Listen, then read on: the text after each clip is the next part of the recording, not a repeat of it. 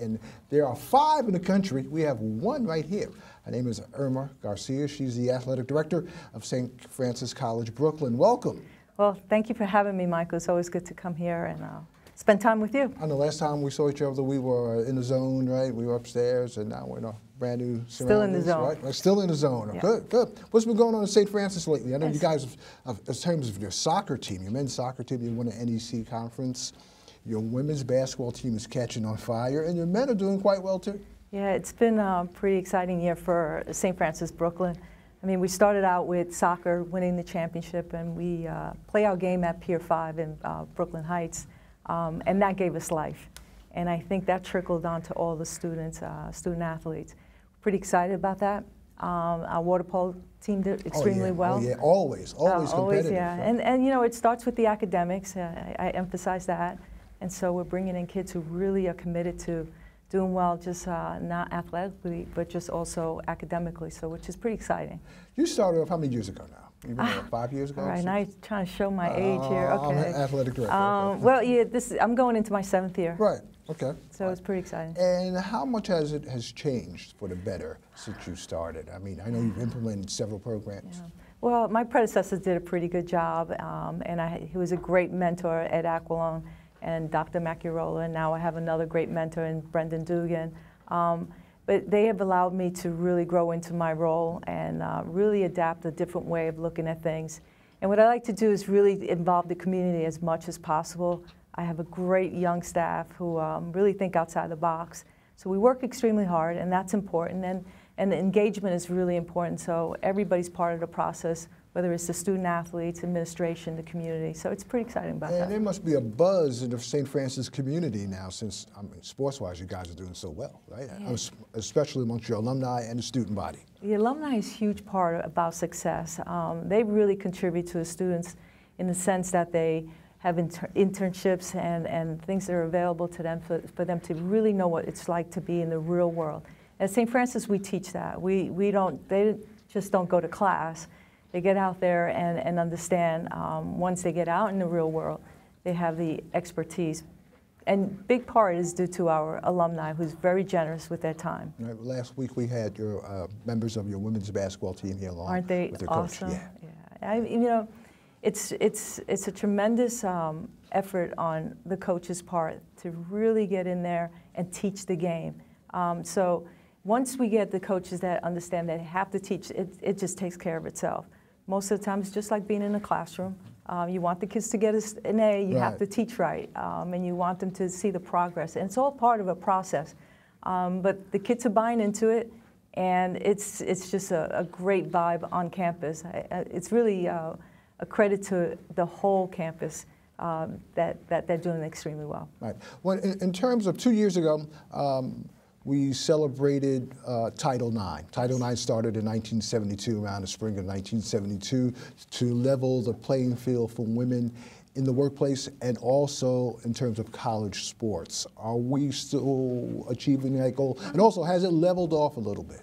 Well, I'm a living example that it is working. There's only 1 of 5. So you're among, as far as when it comes to athletic directors at the Division I level, you're among a small club. Well, there is actually more female athletic directors now, and there are more than 5 now, so it's pretty exciting about that.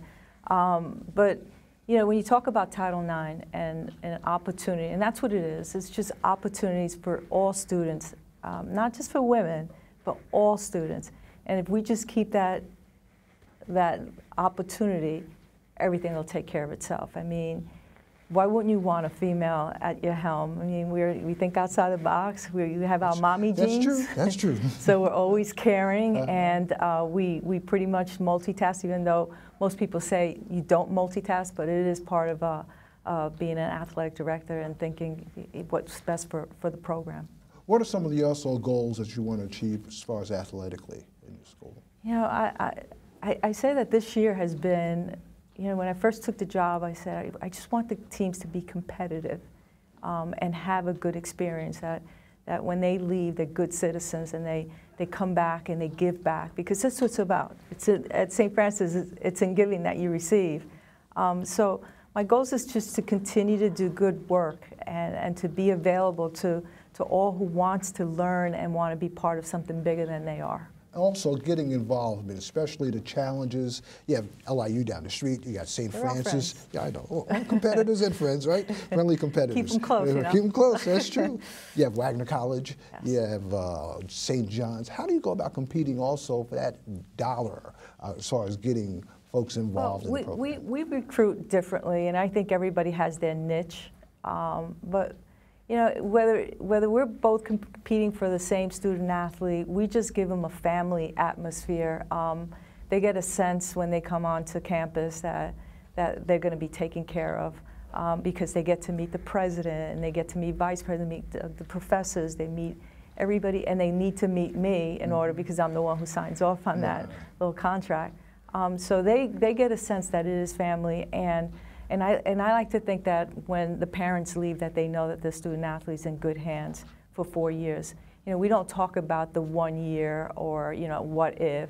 We talk about they're going to be here for 4 years, and we're committed to making it right, making them the best student athletes that they possibly can be, and more importantly, be good citizens. Mm-hmm. Also, as a woman, what sort of challenges did you face when you first started as the AD? Was there certain challenges, or was it? Well, there's always challenges, whether you're female or you're a male. And like I said, I had great mentors, so what most people would be considered challenges, I really didn't have any challenges as being part of the first, you know, as St. Francis. They encourage you, and they help me through some tough times, you know. I mean, you have to make decisions, and I was a former coach, so when you're a coach, you make decisions quickly. As an AD, you don't. You got to hear 3 sides of the story, one side, the other, and the truth. Someone vice president, right? Yeah, there you go. In terms of this year, you got the NEC. The conference is also expanding. Yeah, well, actually, we lost 2 schools, 2 institutions to the MAC, but we're pretty solid. I think the commission, which is a female, Noreen Morris, does an absolutely wonderful job keeping us together and keeping us engaged on what we need to do to make it better for our institution and for the conference. So we're pretty close-knit. You know, John Suarez over at LIU, he does a great job, and Walt over at Wagner, and David at FDU, and we talk often what's best for the conference. You know, when I talk at St. Francis, I want to do what's best for St. Francis, but when you talk for the conference, you got to do what's best for the conference. Media exposure? Oh yeah, you know, we started this where you can watch all the games for free online, and that's every conference game, and you can watch up to 4 games at one time.